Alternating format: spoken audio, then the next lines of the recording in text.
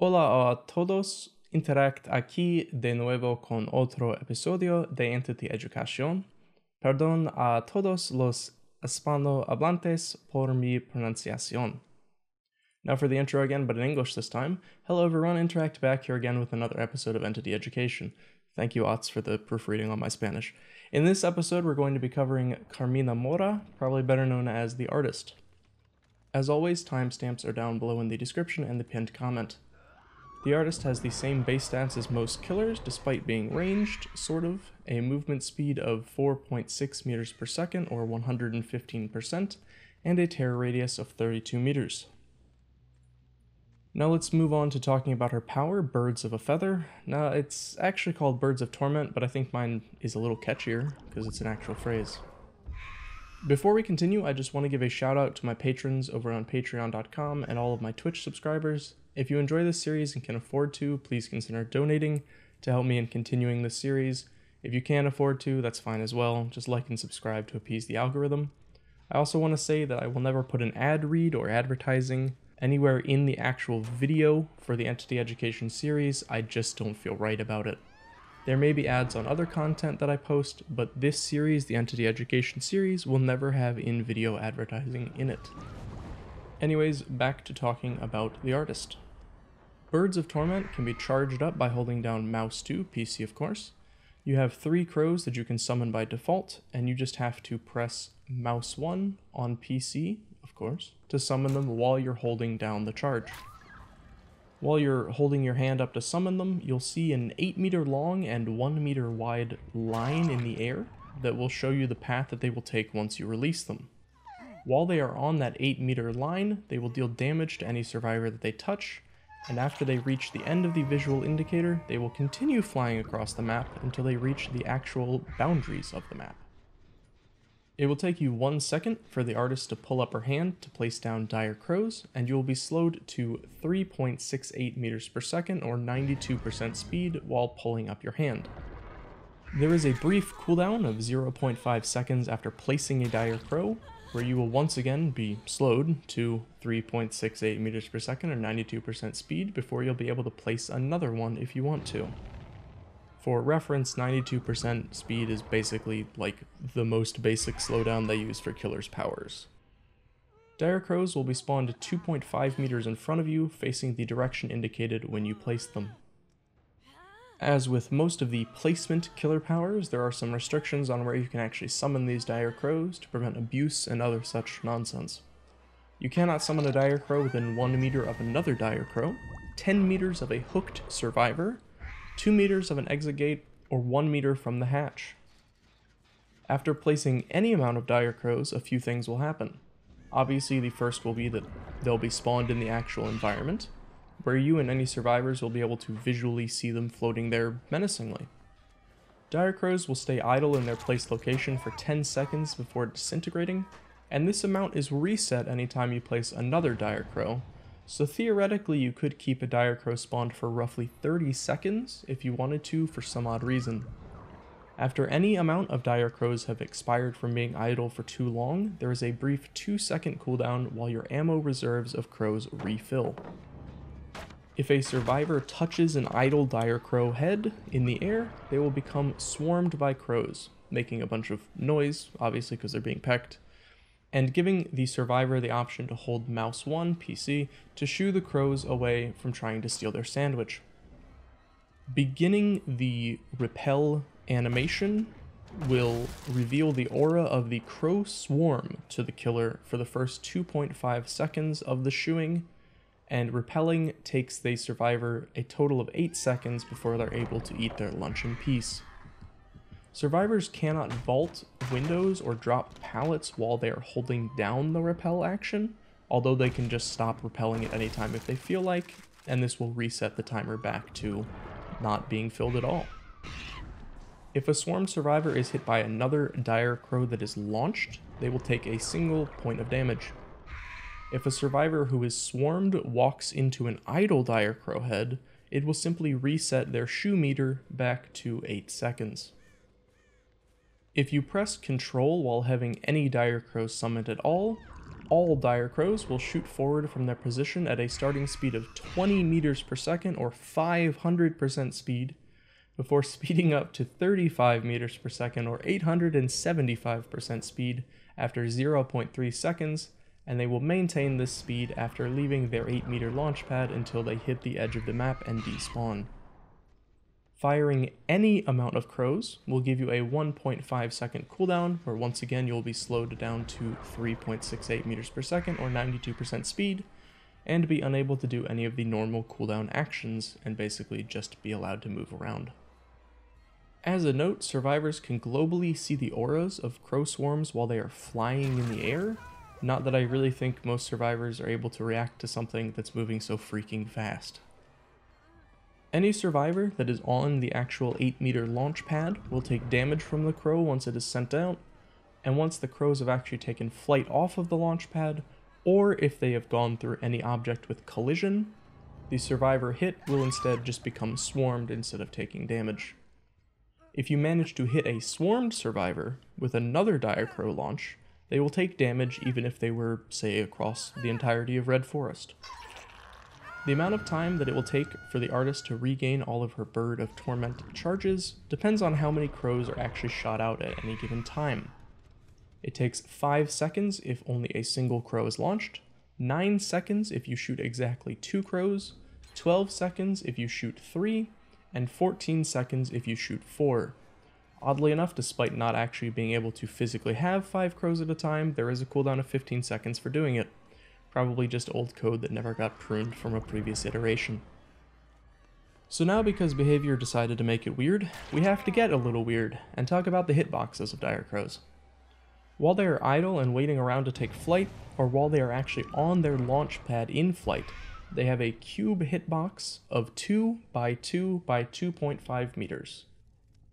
While they're in flight or off of the launch pad, they have a cube hitbox of 2.5 by 2.5 by 2.5 meters, and a Killer Instinct detection hitbox of 4 by 4 by 4 meters. So any survivor within the 2-meter cube will be hit by crows, but any survivor outside of that, but also in the 4-meter cube hitbox, will instead just give off a Killer Instinct notification for 3 seconds. There is a grace period to make sure that if a survivor touches the Killer Instinct hitbox while it's flying directly at them, they don't just give off a weird split-second Killer Instinct notification and give you free tracking. They instead just get swarmed by crows, which, given behavior's track record, is actually kind of nice to see that they considered this. Also, if you hit a survivor within 4 seconds of them giving off a Killer Instinct notification, the Killer Instinct just gets cancelled, so you don't somehow get extra tracking on a survivor after you somehow swarm them and then hit them. 2 additional things that I'm not really sure where else to put because they're kind of weird, but survivors within 12 meters of a flying crow are coded to hear an audio cue, and survivors have a 0.75 second period of invincibility from crows. This means you can't just stack 2 crows like right on top of each other and send them off to damage someone on a far off generator. You'd have to actually place them at least 26.25 meters apart to get them to actually do damage from a single barrage of 2 crows. So good luck pulling that one off. I've done it a few times. I'm sure it'll make a great clip for your montage if you pull it off repeatedly. Once again, great to see behavior actually thinking some of these things through before they even hit PTB, instead of just having really dumb strategies like crow bombs even see the light of day. With all of that out of the way, let's talk about the add-ons for the artist, the performance artist. If you know, you know. We start off at the common tier with Vibrant Obituary. This add-on will increase the Killer Instinct notification time from dire crows by 1.5 seconds. This means that it will be brought up to 4.5 seconds total. Next up is Thick Tar. This add-on will increase the time required for survivors to repel a dire crow swarm by 0.5 seconds. This means that it will take 8.5 seconds total to insert bird reference here. Following that, we have Oil Paints. More of an acrylic man myself, but this add-on will increase dire crow's Killer Instinct detection radius by 1.5 meters. This means that the cube detection hitbox will be brought up to 5.5 cubic meters total. The final common add-on is Choclo Corn. This add-on will increase the idle time of dire crows before they disintegrate by 2 seconds, bringing it up to 12 seconds total. Moving on to the uncommon add-ons, we start with Velvet Fabric.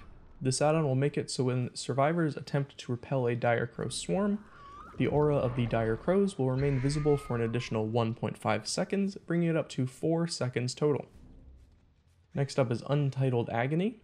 This add-on will make survivors swarmed by dire crows suffer from the hindered status effect for 1.5 seconds. This is a bit weird and means that your idle crow swarms will basically become Freddy snares. It doesn't actually hinder survivors who are sniped from any amount of distance from the crows launching. It's a bit bizarre, I know, and I believe that this hindered effect is your typical minus 15% speed slowdown. Next up is Still Life Crow. This add-on will increase the idle time of dire crows before they disintegrate by 4 seconds, bringing them up to 14 seconds total. Following that is Festering Carrion. This add-on will reduce the cooldown time of Birds of Torment after a dire crow takes flight by 0.5 seconds. This means the cooldown will only last for 1 second after launching crows. And the final uncommon add-on is Automatic Drawing. This add-on will reduce the cooldown time of Birds of Torment after a dire crow disintegrates from inactivity by 1.5 seconds, bringing it down to just half a second total to recharge your crow ammo after they disintegrate from inactivity. Moving on to the rare add-ons now, we have a ton that just give status effects. Before we get into them, a quick word about how these ones function. For some reason, despite the hindered add-on Untitled Agony being worded exactly the same way as all of these, they function differently. Untitled Agony only works if a survivor touches an idle crow. However, all of these rare status effect add-ons apply if a survivor touches an idle crow or if they get swarmed by a launched crow. Don't ask me why. We start with Thorny Nest. This add-on will make survivors damaged by dire crows suffer from the hemorrhage and mangled status effect until healed. Shockingly, it does what it says. Next up is Silver Bell. This add-on will make survivors swarmed by dire crows suffer from the oblivious status effect. Does what it says again. Next up is O Grief, O Lover. This add-on will make survivors swarmed by dire crows suffer from the exhausted status effect. I'm not even going to say it. Next up is Darkest Ink. This add-on will make survivors swarmed by dire crows suffer from the blindness status effect. Let's go, baby, it's back! And this will linger for 15 seconds after they shoo the crows away from their lunch. And the final add-on is Charcoal Stick. Charcoal is actually kind of a cheat at making nice pieces of art, and it's actually insane. I ranted again. This add-on will make the aura of flying dire crows no longer visible, and instead make the aura of dire crows visible for 0.5 seconds after being summoned. Going up a tier, the first very rare add-on is Severed Tongue. I always thought the thing to do was to cut off your ear, but you do you, I guess. This add-on will reduce the slowdown duration of the artist when dire crows take flight by 0.5 seconds. Once again, the slowdown is slowing you down to 3.68 meters per second or 92% speed for 1.5 seconds by default. So with this add-on, you will only be slowed to that 92% for 1 second. Next up is Severed Hands. Once again, a real artist cuts off their own ear. You kind of need hands for your craft, but okay, bro. This add-on will make any survivor swarmed by dire crows spread their dire crow swarm to any other survivor within 3 meters of them. This is essentially the Doctor's Iridescent Queen add-on, but for crows instead of static electricity. Next up is Matthias's Baby Shoes. This add-on will reveal the aura of survivors within 5 meters of idle dire crows for 3 seconds. And finally we have the Ink Egg. This add-on will increase the capacity of dire crows by 1, and reduce the amount of time they can spend idle by 4 seconds, bringing it down to only 6 seconds of loafing around total. So let's talk about Roberto Mata's ultra rare add-ons. Wait, wrong Chilean artist, my mistake. We start with Iridescent Feather. This add-on will make your dire crows instantly down any survivor hit. Just kidding, could you imagine? No, it actually grants you the undetectable status effect whenever Birds of Torment is on cooldown and the artist has no crows in reserve. So you've used up all your crows. It will also reduce the maximum amount of crows you can hold by 1, bringing you down to just 2 total. And the final ultra rare add-on, and the final add-on in general, is Garden of Rot. This add-on will make any survivor who completes the Get These Stupid Birds Out of My Face action suffer from the exposed status effect for 4 seconds after completing it.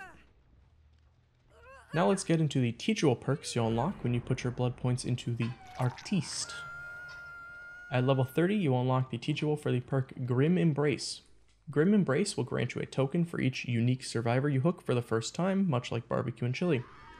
Once you reach 4 tokens, meaning you've hooked every survivor one time at least, all generators on the map will become blocked for 30/35/40 seconds, and the aura of the obsession will be revealed to you for 5 seconds. At level 35, you'll unlock the teachable for the perk Scourge Hook: Pain Resonance. Being a Scourge Hook perk, this will make 4 hooks on the map turn into Scourge Hooks. Sadly, it does not stack with the other one to make 8 hooks. You're only allowed to have 4 at a time, apparently. Every time you hook a survivor on one of these Scourge Hooks, which will be conveniently highlighted in white for you, Pain Resonance will make the generator on the map with the most progress explode, making it lose 9/12/15% progress, making it begin to regress, and making any survivor who is currently on the generator scream, revealing their location to you with a generic scream bubble notification. And finally, at level 40, you unlock the teachable for the perk Hex Pentimento, which for some reason I have such a hard time pronouncing. Despite being a Hex perk, this will not actually spawn any Hex totem at the start of the match, and works a little differently. Firstly, it reveals the aura of any broken totem on the map to you, and will allow you to rekindle them by walking up and pressing space, PC of course. For having 1 relit totem, you will reduce survivors' repair speed on generators. For 2 lit totems, you will reduce their healing speed of survivors, in addition to the previous ones. For 3, you will reduce the recovery speed of all downed survivors, in addition to the previous. And for 4, you will reduce the gate opening speed, in addition to all the previous. And at 5, all Hex totems become permanently blocked by the entity, in addition to all of the other previous effects. The amounts of all of these effects is 20/25/30% based on the perk's level. Anytime a relit totem gets cleansed or booned or even remotely looked at the wrong way by a survivor, the totem is forever removed from the match. This is an extremely cool and unique perk, and I'm really glad to see behavior messing around with new mechanics. That being said, in a world of boon perks being extremely meta, it's not very good, but I will 100% be messing around with it for the memes. So let's talk about some tips for playing Carmina Mora, yes I can roll my R's, aka the Artist. The most obvious one, at least in my opinion, is that you can use your power for some easy cross-map tracking. Just aim it in the general-ish direction of a generator that you think a survivor might be working on and fire away. Typically you want to try and scan 3 generators at the same time, the ones that are furthest from you, just for the sake of efficiency. Even if you don't actually get any hits or killer instinct notifications, you still get a little bit of information. Or you've made survivors very scared and you've at least run them off their generator for like a few seconds. Either way, it's kind of a win. What you probably don't want to be doing with your power is using it out in the open. You typically want to wait until you have some kind of an enclosed space where the survivors are kind of captive in their ability to move around, and you can kind of catch them running in a straight line so they can't dodge your crows as easily. Unless you're very skilled at reading a survivor's movement, hitting them outside of loops or hallways or some kind of vault is difficult, and if you miss, you're losing distance and time and not really doing anything in a chase, which is not what you want to be doing as killer. Keep in mind that not only does having crows placed down at a loop typically make the survivor really not want to be at that loop since they could just take damage from a giant bird head, but also survivors who are swarmed by crows have to stop holding down mouse 1 to repel the birds if they want to drop a pallet or vault a window. This means that if you do get a swarm on a survivor at a stronger loop, you might actually be able to wait out the cooldown by forcing them to vault a window or something, and you'll be able to hit them a second time to do the damage, because they'll have to stop the repel, and the way that it's coded essentially right now, unless you're running 2 add-ons, this isn't really possible to do. So instead of running those 2 add-ons, you can try and force them to drop a pallet or vault a window. You may have noticed something that I said at the beginning of that last paragraph, and if you did, yes, survivors really don't like staying at loops where you have crows set up, because they're probably going to take damage. So when you get to a loop, if you can set up crows in a place where you know the survivor is going to have to run to loop it properly, they may just leave the loop even if it's a really, really strong loop. This kind of leaves you as just an M1 killer, but at least you got them to run away from a really safe pallet for now. If they aren't running away, you want to try and corral them into the range of your setup crow, just funnel them into it, and then hit control and damage them. So let's talk about perk builds. Once again, given what skill-based matchmaking, or MMR, or ELO, or whatever you want to call it, REO Speedwagon has done to this game, if you care about things like quote-unquote winning, instead of just having fun in your video games, I think you're going to want to run your very boring, very bog standard build of Barbecue and Chili, Hex Ruin, Hex Undying, and Tinkerer. Stop, I'm already asleep. I've seen some people dropping Tinkerer for No Way Out or Lethal Pursuer. I guess it's kind of all up to preference, but basically the shell is just Ruin Undying. If you want to be a slightly cooler kid and not mess around with that boring old build, I've been having a lot of fun playing around with Barbecue, Scourge Hook Pain Resonance, Hex Thrill of the Hunt, and Hex Ruin. Not saying this is the best build or even a good build or anything, I've just been enjoying it.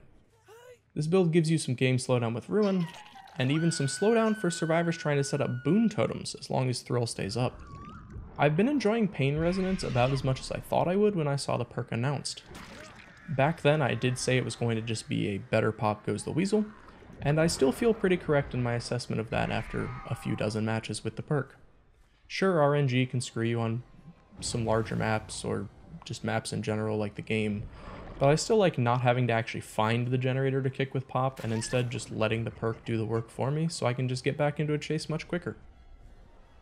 So now let's move on to some meme builds for the Chilean sea bass. Tasty fish. The first meme build is Cardi B, because she's a trap artist and this is a trap build. I'm old, dude. Anyways, for this build, bring whatever perks you want, but if you want to be thematic, add in Spies from the Shadows, since, you know, Crow Lady. And then bring the add-ons Untitled Agony and Matthias, I think it's Matthias, Baby Shoes. Then you're going to want to place your crows as if you're basically playing Freddy while you're at loops and not actually really shoot them out at all. Or you could, but just pretend you're Freddy, I guess. The second meme build is Invisible Ink. For this build, you're going to want to bring the add-ons Iridescent Feather and Ink Egg. For perks, if you want to go all in, grab some stealth perks like Dark Devotion, Hex Plaything, Hex the Third Seal, Hysteria, Tinkerer, you know the ones I'm sure. You're going to want to basically shoot off your crows anytime humanly possible. You can try to use them to get downs, but more than likely, if you want to shoot them off all the time, you're just going to be using them to scout out generators or general areas where you think survivors might be. Then use the fact that you're undetectable to try and sneak around. Just be wary that the artist does have some pretty slappy feet, so they might hear you coming anyways. And that's it for this episode of Entity Education covering Carmina Mora, probably better known as the artist. As always, links to all social media, Twitch stream, which I do every Saturday, Patreon, everything in the description and on the screen right now. Leave a like if you liked the video, subscribe for more in the future. Thanks as always for watching, and I will see you in the next video. Goodbye.